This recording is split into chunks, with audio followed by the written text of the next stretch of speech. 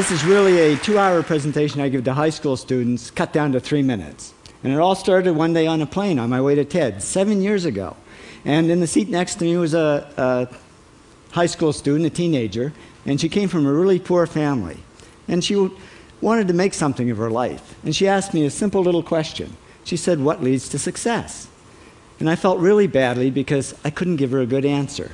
So I get off the plane and I come to TED. And I think, geez, I'm in the middle of a room of successful people. So why don't I ask them what helped them succeed and pass it on to kids? So here we are, 7 years, 500 interviews later, and I'm going to tell you what really leads to success and makes TEDsters tick.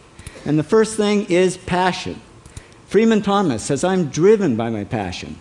TEDsters do it for love, they don't do it for money. Carol Coletta says, "I would pay someone to do what I do." And the interesting thing is, if you do it for love, the money comes anyway. Work. Rupert Murdoch said to me, "It's all hard work. Nothing comes easily, but I have a lot of fun." Did he say fun, Rupert? Yes. TEDsters do have fun working, and they work hard. I figure they're not workaholics, they're workaholics. Good. Alex Garden says, to be successful, put your nose down in something and get damn good at it. There's no magic, it's practice, practice, practice. And it's focus. Norman Jewison said to me, "I think it all has to do with focusing yourself on one thing." And push. David Gallo says, push yourself. Physically, mentally, you've got to push, push, push. You've got to push through shyness and self-doubt.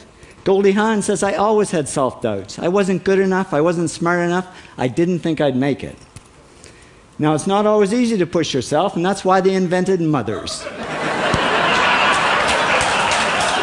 Frank Gehry said to me, "My mother pushed me." Serve. Sherwin Nuland says it was a privilege to serve as a doctor. Now, a lot of kids tell me they want to be millionaires, and the first thing I say to them is, okay, well, you can't serve yourself. You got to serve others something of value, because that's the way people really get rich.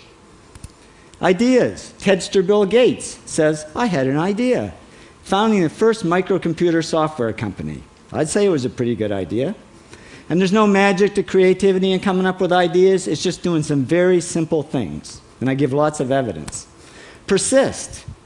Joe Kraus says persistence is the #1 reason for our success. You got to persist through failure. You got to persist through crap, which of course means criticism, rejection, assholes, and pressure. So the answer to this question is simple. Pay $4,000 and come to TED. Or failing that, do the 8 things, and trust me, these are the big 8 things that lead to success. Thank you, TEDsters, for all your interviews.